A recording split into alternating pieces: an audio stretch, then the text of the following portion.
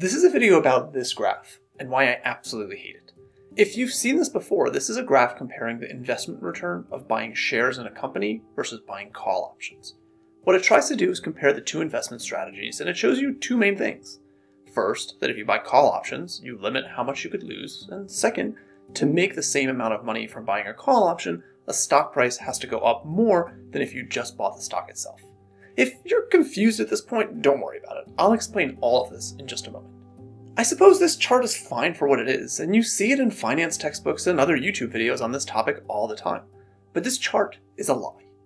It's making an absolutely absurd comparison that no one in their right minds would ever make in reality.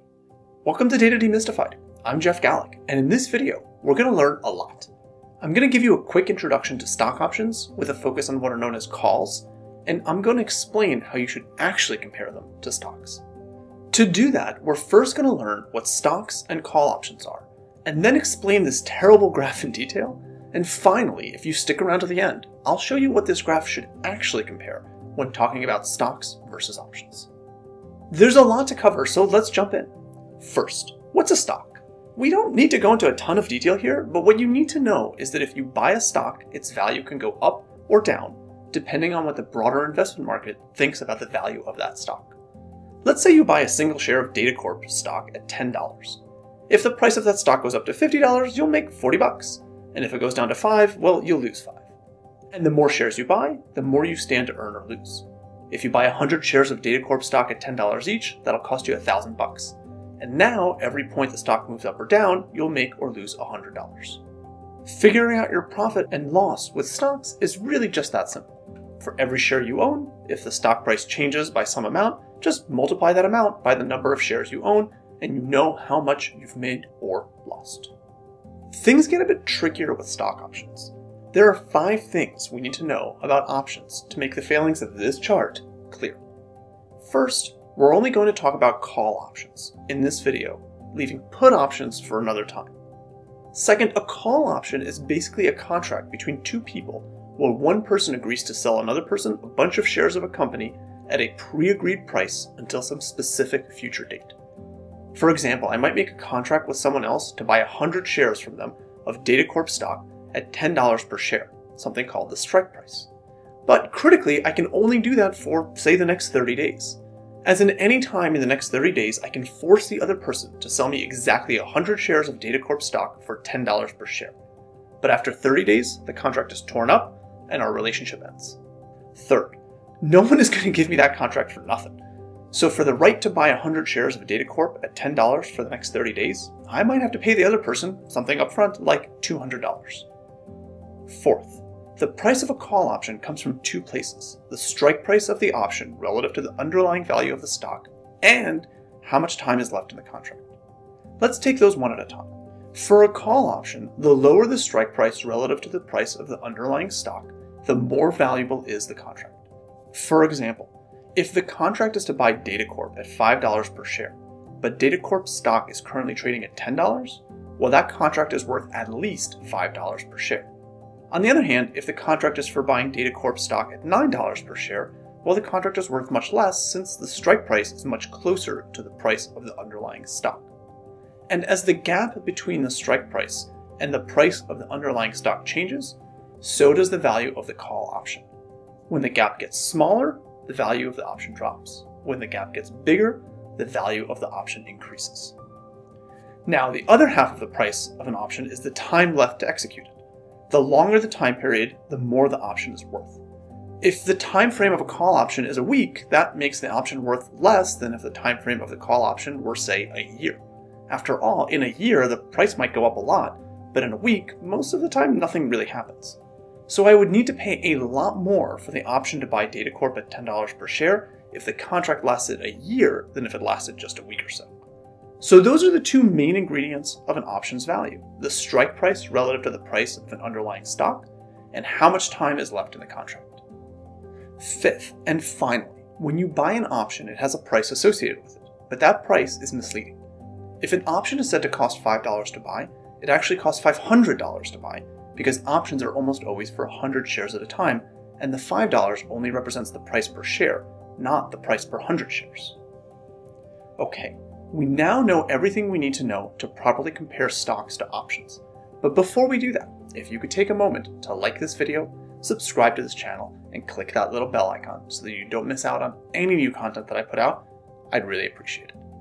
With that said, let's look at this terrible chart and see what it says. This chart is plotting out the profit or loss when comparing buying stocks to buying call options. Specifically, it's comparing either buying a call option or buying the comparable amount of shares of the underlying stock, typically 100 shares. Let's make this concrete and pretend that DataCorp stock is currently trading at $10 per share. If we bought 100 shares of DataCorp, that would cost us $1,000, and as the underlying price changes, that's the horizontal axis here, the value of our investment changes too. If the price goes up to $20, we've doubled our investment. If it goes down to $5, we've lost $500. And critically, if the price doesn't change at all and stays at $10 per share, our profit is $0. We haven't made any money, but we also haven't lost any either. Fine, that's easy. For options, it's a bit trickier. Let's say that the option to buy DataCorp at $10 per share for the next 60 days costs $2, which, if you remember, is actually $200 since the options are for 100 shares at a time. So now if the stock price stays at $10 per share, we've actually lost the $200 we just spent to buy the option. This is compared to buying the stock itself, where if the price doesn't change, we haven't lost a penny. And this is where things get even more different. As the price of the stock goes down, we don't actually lose any more money. The nice thing about call options is that you never lose more than you invest. If the options cost you $200, that is the most you will ever lose. But as the price of the stock goes up, so does the value of the option. Once you hit $12 per share, that's when you break even. The option costs you $200 to buy, and if you executed, you would buy 100 shares at $10 and then have the ability to immediately sell them for $12 each, or $200 in total. So you paid $200 to make $200, leaving you with $0 in profit. But as the price of the stock continues to climb, you make more and more money. If the price goes up to $20, you make $800, since you could now buy 100 shares at $10, but immediately sell them for $20, netting you $1,000. But you did spend $200 to buy that call option, so your profit is $1,000 minus $200, or $800 in total. Okay, all of this is true, and the same story you can probably get from 100 sources, but the story is incredibly misleading. It's misleading because it's comparing spending $200 to $1,000 to make an investment. The reason that these two lines here are parallel is because I'm equating the number of shares in play, 100 shares purchased versus one option to buy 100 shares.